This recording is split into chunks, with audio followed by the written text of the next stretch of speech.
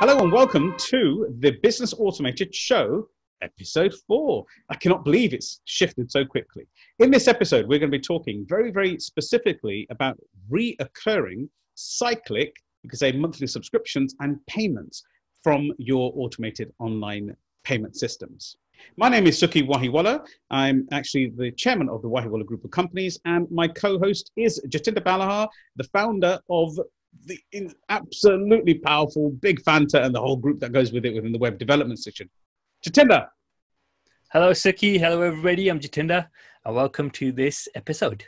Thank you very much, everybody. And this episode has been made possible by the sponsorship of salesmasterhub.com, which is the ultimate CRM system for coaches, mentors, single-man band businesses, and small to medium-sized companies. So please do check it out. Have a look below. There's a link. Click through and have a look and become a member. There's a free 14-day trial. So Jatinder, just a little thought to ourselves. Most people, when they're working with actually their online systems, they just we covered it in series, I think it was episode 3, how to connect automated systems with invoicing structures, with online virtual diaries and automations. How much difference does it actually make by having a system that can consistently, cyclically, like a subscription, take payment? Does that increase or decrease sales?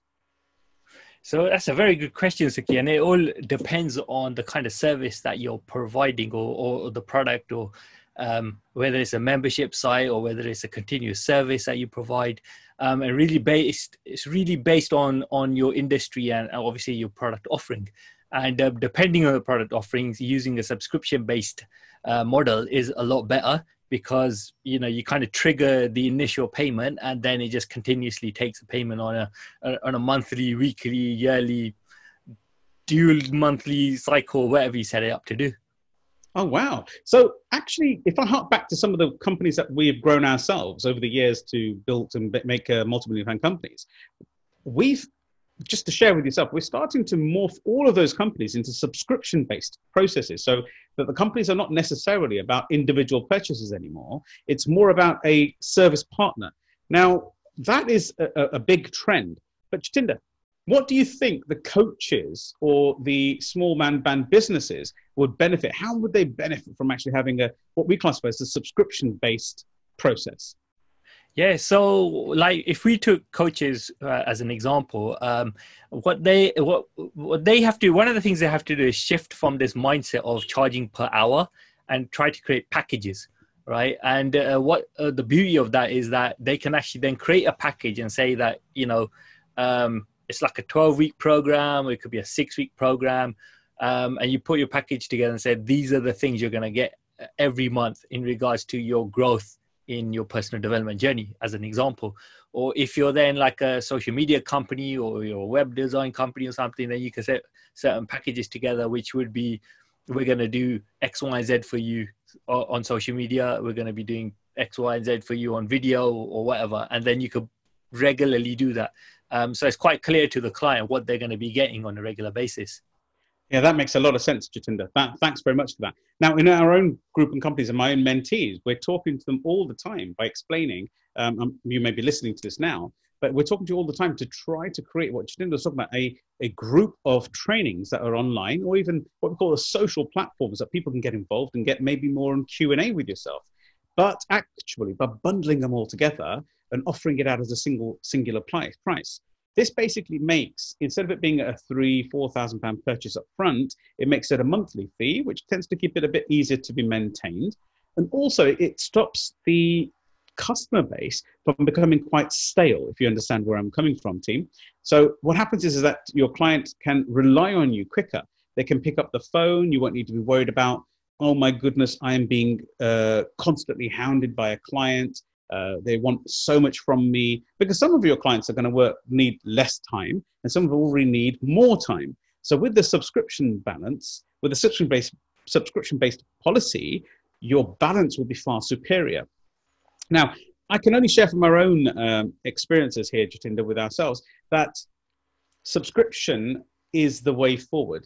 I mean, if we look at Apple as an organization, you can clearly see that they've actually got 22%. That was last year's, 2019's explanation. 22% of their global revenues are subscription-based now. You know, the Netflix style, the Apple TV, the Apple Music, etc., the Apple TV Plus, sorry, and all of those things. So this trend is likely to follow within, I would say, within smaller businesses as well, isn't it? It certainly looks like that. It looks that way, and I think it is going to happen because if you look at, like you said, look at what's happening in the industry. You got the Netflix model, you got Apple doing that, and you're getting into a space now where it is becoming a lot more packaged, and it just means that it's a lot more clearer delivery. And the whole thing about automation and using the internet is that it allows you to do that. You know, it makes it easy. And one of the beauties of it is that that kind of model is something that you can scale. So if you set up your business in such a way where, you know, you say, we got a monthly coaching, for example, going on, you know, join our program, you get access to the private group. That group can grow. And you could be talking and coaching on a particular topic each month or each week or however you set that up. And you could scale it. So you could potentially be, you know, have good prices, but you could have a lot of people on there, and it could still become something that becomes something for you to sustain as a proper business as well. That's such a valid point. Now, coming back to the salesmasterhub.com, there is a feature which we showed, I believe, in episode 2, which is called the Client Hub. It's like a client profiling system there, which allows the individual organization to communicate directly with each one of the clients. Now, if there was a subscription, would you believe that there would be actually less reluctancy from an owner to attend that Client Hub for free, in essence, because it's a part of the cycle, right? Yeah, absolutely. So, if it's automated, if these payments are going out, you kind of know in the back of your mind that that's the service you're going to get. So the idea is that if you're on a subscription, you are going to act towards bettering yourself in whatever you're taking part in. So it's just as much what's the word I'm looking for, a responsibility of the client as it is on the provider to make sure that you have got this synergy going on and making sure that you are actually taking up the services and acting towards it. And if you know there's a membership going out every month, it probably kicks you into action a bit as well, because you think, yeah, I've got to get this done. There's a payment going to go out. And there's pros and cons to it, because you could also forget that there's a payment going on. But so it's a sense of accountability, isn't it, really? That's right. Yeah. Both ends, both from you as being the service provider using Salesmaster Hub, and also as the customer paying for your subscription as well. That's wonderful. Right. Yeah. So just to move forward, if I can. Now, if I'm correct, there are 3 particular portals that we would suggest to integrate with the Salesmaster Hub at some format and point. Now, the first one being PayPal, second being Stripe. We've covered them in the last episode 3, with the payment portal connections. But the third one we didn't cover on purpose because it was for today in this session, and it was basically Go Cardless. So in order, is it okay if you can just talk to us? Let's cover a couple of things with PayPal and the benefits of it, but also show us on the screen the benefits and pros and cons. So the question I would say is that I found that PayPal is very much an organization where once people have signed up to this subscription session, that means we can create a subscription, which we're going to show you in a moment, a subscription section where you set up a subscription for a client and they can charge monthly.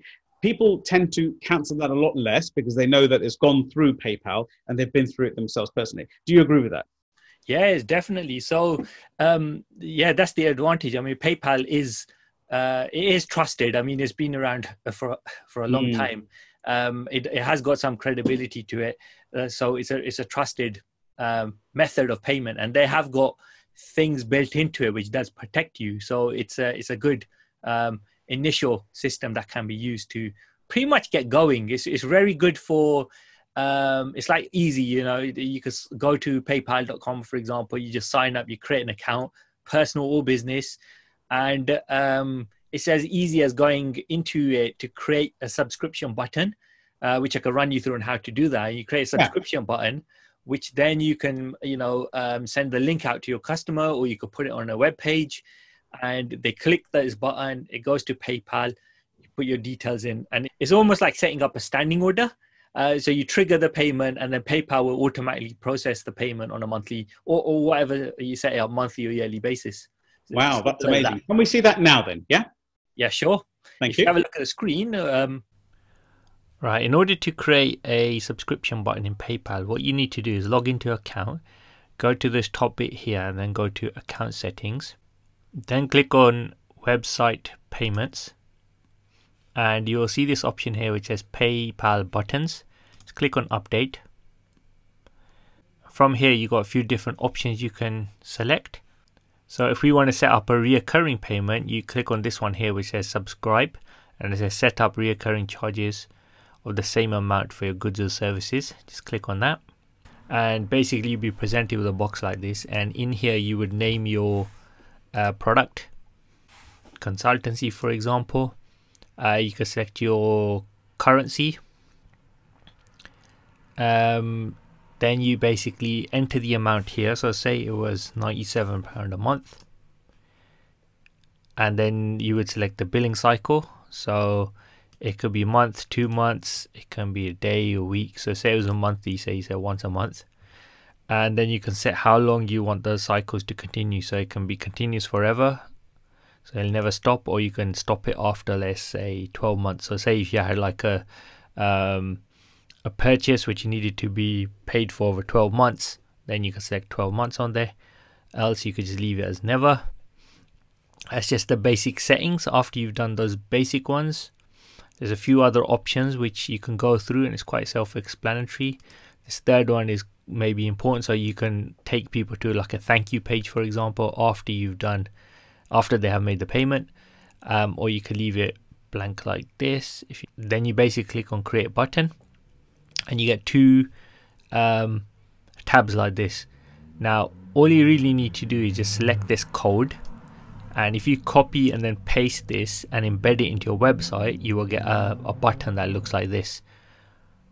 If you want to send people an email, then you click on email and you take the URL, and you can again attach that to a button that you've created, or you can just put it in the email and send it across to them.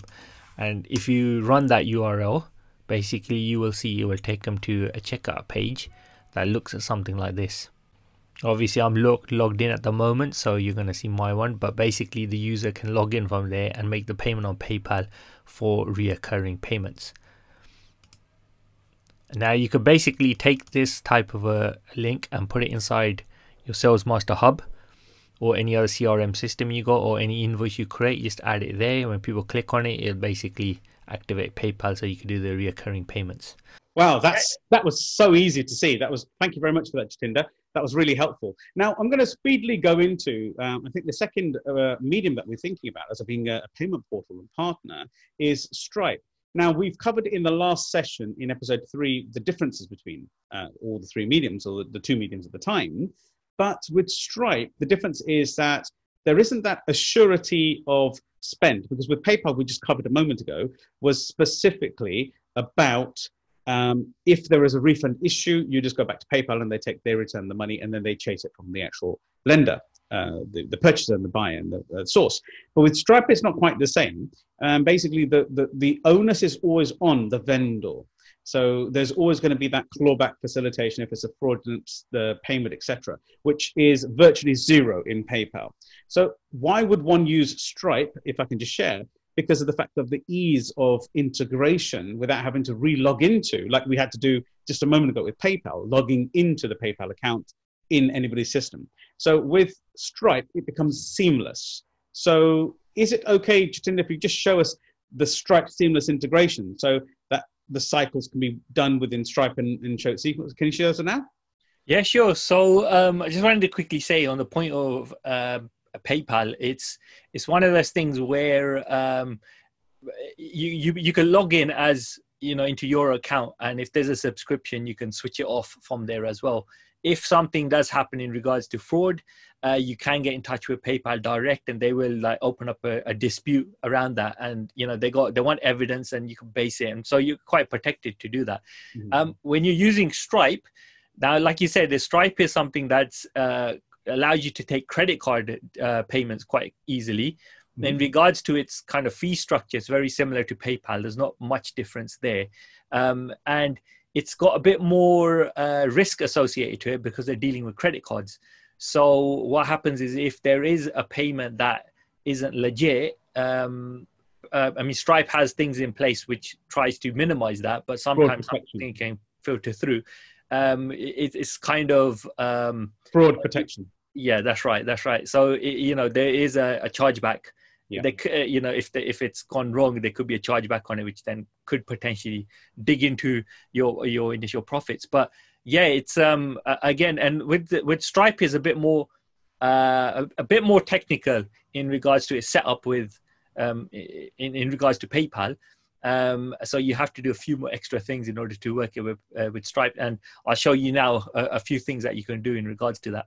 Thank you. And just before we go into that explanation, before you share it, your screen, with Stripe, the actual end result is more seamless. Is that right? Yes, that's right. So with PayPal, for example, you know, it generally asks you to log into the PayPal account before the transaction is processed. With Stripe, it's more integrated so that you don't really see that it's processed by Stripe. It seems to be more seamless. So, you know, you might get a pop-up and you put your details in, it gets processed. So it's a lot cleaner. Got it. Yeah, so taking reoccurring payments with Stripes is a lot more difficult than something like PayPal, for example. With Stripe, you have to actually set up API connections, so it's a bit more advanced for this video, but basically you would need some sort of plugin or a mobile app device or a feature that plugs into your CRM system, and then you can connect that up to Stripe so that you can take reoccurring payments. So that one will save for another time, but it is possible to take recurring payments, and we'll do another video at some stage on how that can be done with a bit more advanced setup required. Well, this brings us forward to our final integration. Now, this is something completely different. This is gocardless.com. The difference between gocardless.com integration into the salesmasterhub.com is it empowers, just in case you're thinking, why would I use the third element? The third element basically is direct debit, which is also covered by a guarantee. This saves both the vendor and the customer at the same time. So it's kind of like a hybrid of both of them. The downside it is that it doesn't work as flexible as using a credit card. You need a bank account for it. But it's really, really simple, really easy. Now, just to give some outline, just ahead of the head, that basically you'd have to have to get a direct license for direct debit. You'd need a multiple £1 million turnover and also about 800 payments coming in or out every single month. So what happened is that GoCardless partnered with RBS in the earlier days. Now they're independent and run their own organization because of the way it works.